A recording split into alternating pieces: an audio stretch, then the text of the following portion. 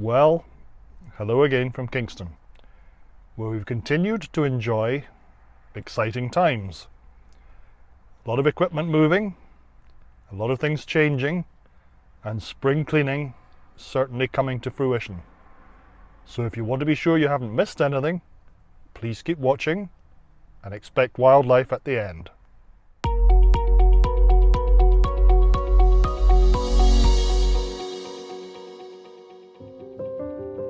It can only have been a most unpleasant surprise on Monday to return from the weekend to minus 11 degrees centigrade and the need to sand the causeway.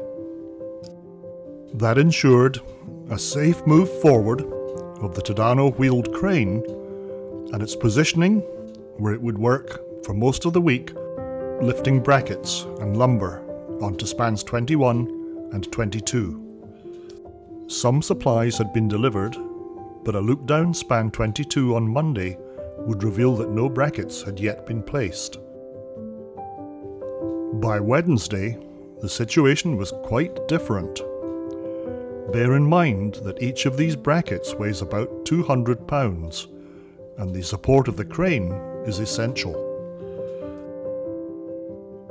With brackets in place, the wooden walkways are added.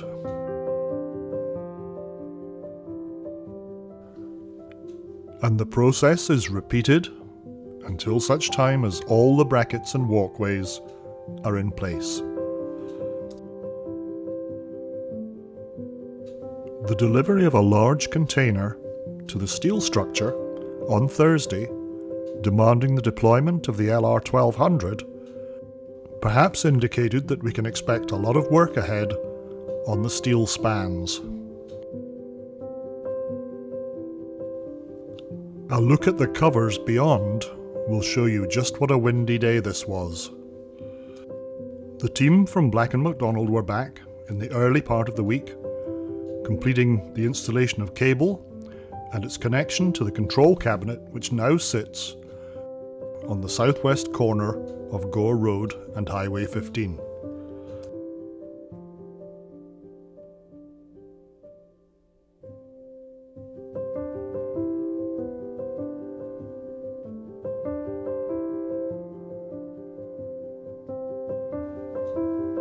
I'm fairly sure that cold winds and the odd snow flurry didn't contribute to enjoyment of this task.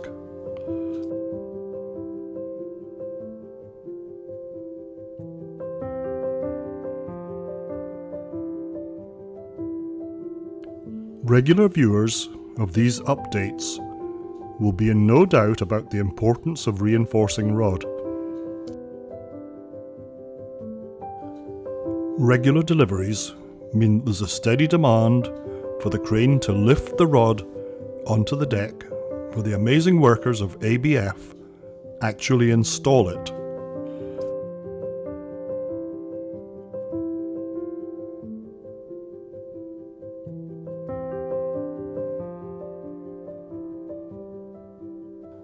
It's painstaking work, demanding extraordinary concentration, physical skill and determination to place everything absolutely correctly.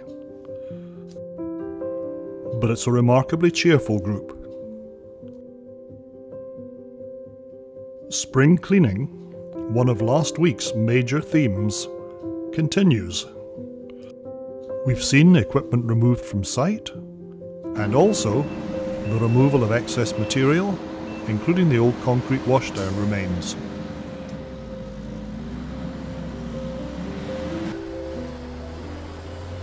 The remains of snow that had been obstructing the workers' car park were also removed.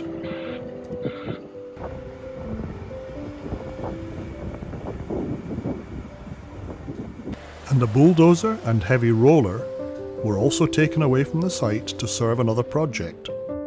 They will return. Skips from the waste management company removed excess material from both ends of the project this week.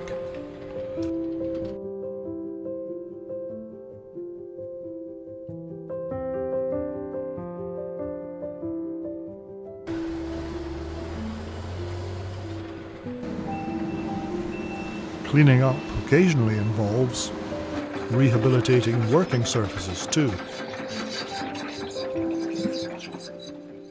The presence of ProMark on Gore Road this week, they locate underground utilities, and the visit of a survey vehicle from Utilities Kingston suggests that infrastructure work will come into focus before long.